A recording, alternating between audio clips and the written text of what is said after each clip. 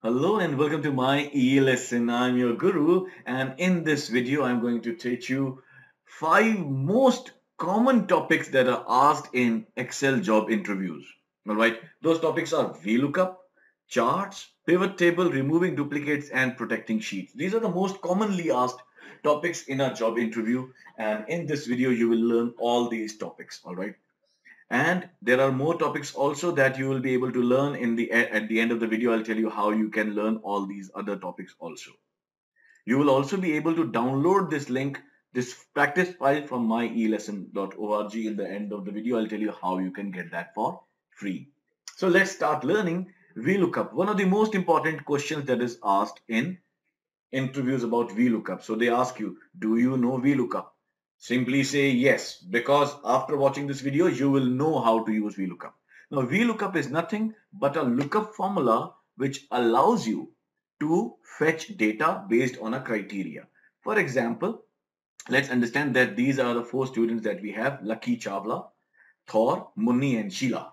All right, and these are the subjects that they studied in: maths, English, and physics, and these were their marks. So Lucky scored the highest, 99, 99, and 99 in everything else, and these are the marks for the others. Now, if your teacher says that you want to get the marks for Thor for maths, how would you get that?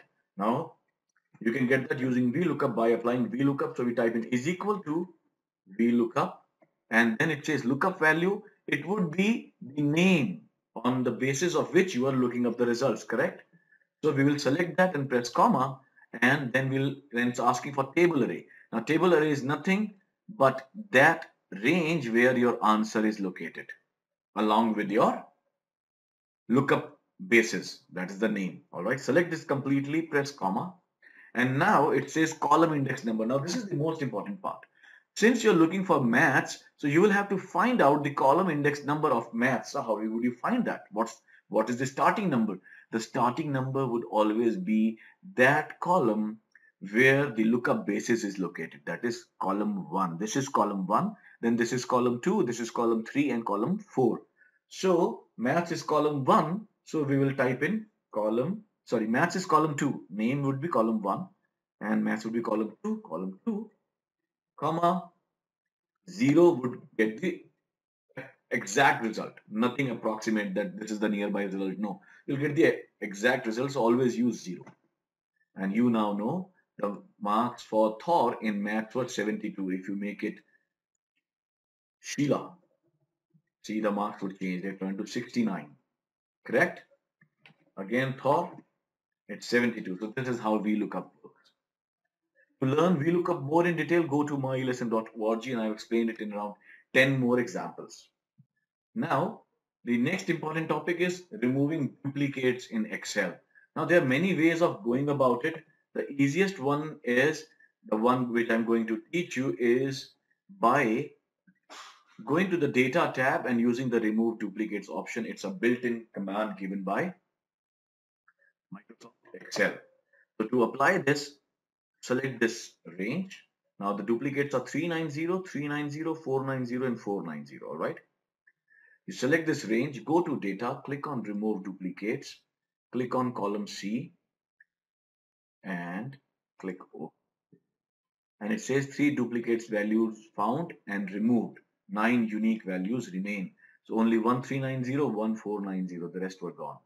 Click OK. See, you are able to remove duplicates. So if they ask you tell them there are many ways of going about it, and the simplest way is going to the Data tab and using the remove duplicates. If you say this, they'll be impressed. Next is using password protection on your sheet. If they ask you, can you do password protection? Tell them, sir, yes, I can do it. And there are 3 things that we can protect in Excel. First, the complete workbook wherein a password would be required to open the workbook. Second is the sheet that we are looking at right now. This is the Excel sheet. It can be protected so nobody can make an entry over here or any changes. And the third option is locking this complete sheet but leaving a few cells open for editing. So you can say, yes, sir, we can do password protection in 3 ways. Workbook, at the workbook level, at the sheet level, and at the cell level. I'll tell you how. The easiest is going to the File tab and choosing the Protect Workbook option, and from here choose Encrypt with Password. Give it a password. The password I'm giving is 123. Click OK. Type it again, 123. Now what would happen if you see the color is changed to yellow? Now if anybody tries to open this, if you email this file to anyone, if I try to open it, it will ask for a password. So that's password protection. Now if you want to protect the sheet so that nobody can edit anything over here, then you go to Review tab and click on Protect Sheet. Type the password 123. Again type the password 123. And now the sheet is protected. I'm trying to something says you cannot change anything. If you want to work on it, you have to go to Review tab again, click on Unprotect Password and type in 123. See? Simple.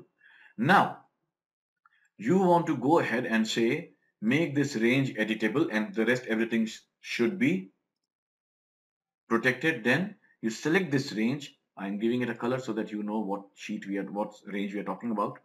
Select it, go to the font option over here and click on this small drop down. From here, go to protection and uncheck this locked option. Click OK. And now go to review again, click on protect password, protect sheet and click on the password option. Type in the password 123. Type it again 123. Now your sheet is protected. I'm going to nothing works. I'm going to type here and it allows me to type. See? So now you know how to protect your sheet and 3 levels. If you give this answer, they'll be just amazed. Next more important thing is they would ask you, do you know how to use pivot tables?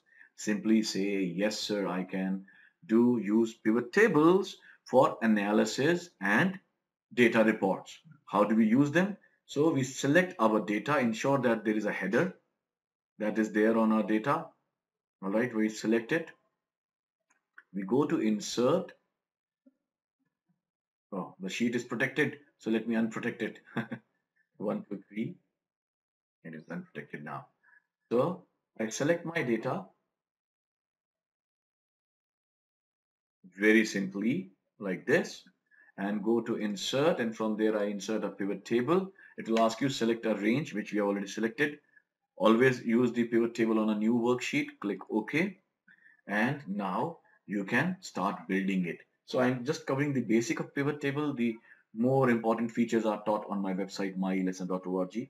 So if I want to find out the sales for country wise for these cars, then I just put the topics over in the rows and the values where the number should come should go always in values. So you are able to find how many sales happened in India, Japan, Pakistan, UK. You can simply find it for cities, see, and say for January.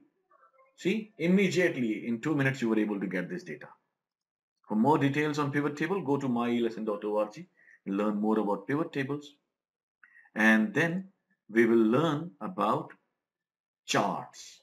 Now, if they would ask you, can you prepare charts? Of course, you would have to say yes, and I'll tell you how. Because after watching this video, you'll know how to create charts. Select your data, and I'm going to teach you a magic trick. Press F11. Automatically, a chart is created for your data, the best suited chart. If you want to change it, you can go ahead and change the chart type from here. Make it a line chart, a pie chart. Let's make it a line chart. See? And the other way of going about creating charts is select your data, go to insert, and from here choose the charts. If you hover over these icons, you will know what kind of charts would be created. So if you want to create, say, a pie chart, so this is a pie chart. With one click you can create charts. I have taught how to create all other types of charts on my site mylesson.org. You can go there and learn more about charts. But this is the way. Now, like I said, there are more things that you can learn. There are more options, more questions that can be asked. They are listed over here, and this is the video link. You can download this sheet by going to myelesson.org and looking for this topic, Excel for job interviews. So this is how my site is going to look like. and you go to the Excel training section and you'll find this video, Excel for job interviews,